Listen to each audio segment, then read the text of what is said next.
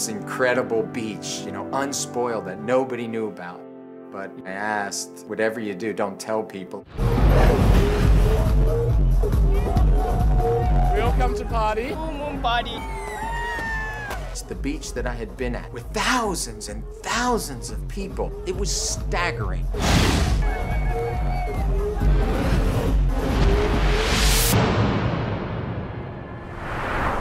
Tourism should have never been allowed to take place the way it did. It was anarchy. Where's all the plastic gonna go? Where's the waste gonna go? Where are people gonna go to the bathroom? What is our environmental footprint? What is our impact on the very cultures that we're visiting?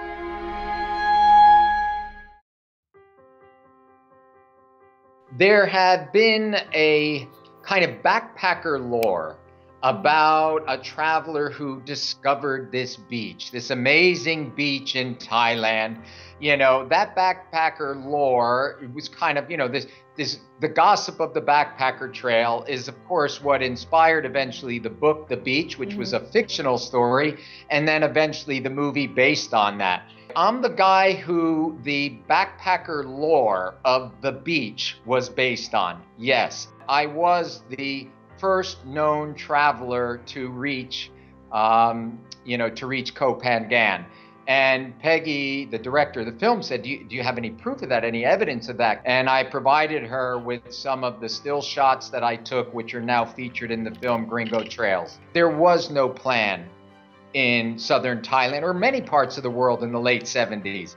And there was no plan for Koh Phangan. It was an explosion of tourism. No one was thinking what the impacts would be. No one was talking about zoning or how to develop this in such a way that local people aren't marginalized, their culture isn't insulted, etc. And it got out of control. That is what the story of Koh Phangan is. Cancun is another poster child for tourism that was developed poorly. In the last few years, President Calderon had said to me, Costas, we did this in the 70s. Nobody was talking about sustainable tourism. Nobody was talking about ecotourism. These concepts didn't exist.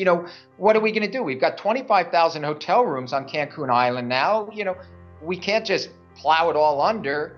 But the answer is, well, we don't have to make the same mistakes. Now, what they've learned from Cancun is not to repeat that in what's called the Maya Riviera, the area south of Cancun and Tulum. Does it mean it's perfect? No, it doesn't mean it's perfect. But what it means is that they have put in place some very positive lessons learned from Cancun to ensure the same mistakes don't happen in the Maya Riviera. And at the same time, are taking steps in Cancun to improve tourism's impact, help change it to a positive. We have the opportunity. We can't always turn back the hand of time, but we can certainly help repair the damage and make sure that future damage to new destinations doesn't happen again.